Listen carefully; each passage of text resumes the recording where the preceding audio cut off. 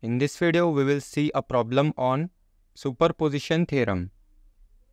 But before that, don't forget to subscribe to this channel, and also if you want to buy my notes, then check the link in the comment section and install the app now. Question: determine IAB by applying superposition theorem. Now here in this circuit, we have to find the value of IAB by using superposition theorem.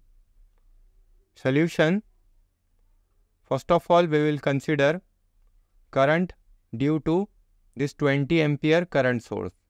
So step number 1 is to consider 20 ampere current source. And now when we consider 20 ampere current source and turn off all other sources. So we have to turn off all other independent sources.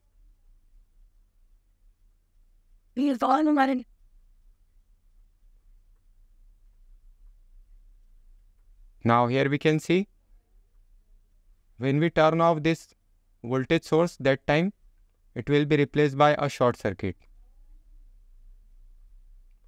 And now this current will be IAB prime because this current is different. It is the current due to this 20 ampere current source. Now here we can see this 6 ohm and 4 ohm are connected in series. So again, let's copy this circuit. Now we can replace these two resistors by a single resistance of 10 ohm because 6 plus 4 is 10. So this will be of 10 ohm. So let's make a resistor here of 10 ohm. 10 ohm. Now we have to find this IAB prime. We can find this by using current division rule. So by using current division rule, IAB prime is equal to this current, which is 20, multiplied with parallel branch resistance. Now parallel branch to this is 10 ohm. So 10 divided by 10 plus this resistance, which is 8. So if we solve this, we get IAB prime is equal to, let's solve this in calculator. So 20 multiplied with 10 divided by 10 plus 8. It is equal to 11.1 ampere. And also we have to take its direction. Now here we can see its direction is upward, like this. Now next we will find the current due to 50 volt voltage source. So consider 50 volt voltage source and turn off all other sources.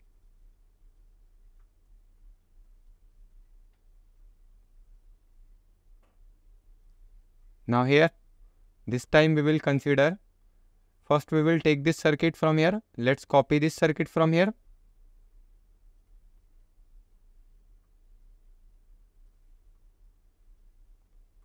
And now we have to consider this 50 volt and we have to turn off this current source. Now when we turn off a current source, that time it will be replaced by open circuit. And now this current will be IAB double prime. Now again, let's copy this circuit again.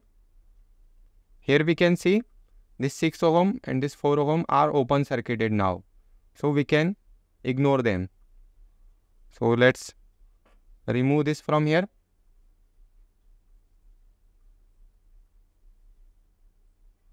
Now we can easily find the value of IAB double prime. According to Ohm's law, IAB double prime is equal to V upon R. The value of voltage is 50 divided by, here we can see the positive terminal is on this side, so current will flow in this direction, which is the correct direction. So voltage value divided by resistance value. Resistance value is 4, then plus 8, then plus 6. Now if we solve this, we get the value of IAB double prime. It is equal to 50 divided by 4 plus 8 plus 6. So it is 2.7. 2.7 ampere. And the direction is upward. Now here we can see for IAB prime and IAB prime double prime, the direction is upward. So therefore the resultant IAB will be the addition of IAB prime and IAB double prime, because the direction is same. So we have to add them. So IAB prime value is 11.1.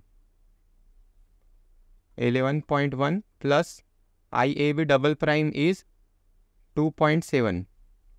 Now if we add them, then we get the value of IAB, which is 11.1 plus 2.7. It is equal to 13.8. 13.8 ampere. Now what we have to find in this problem? We have to find IAB by superposition theorem. So here this is the value of IAB. Don't forget to check out the other videos on this channel, and thanks for watching.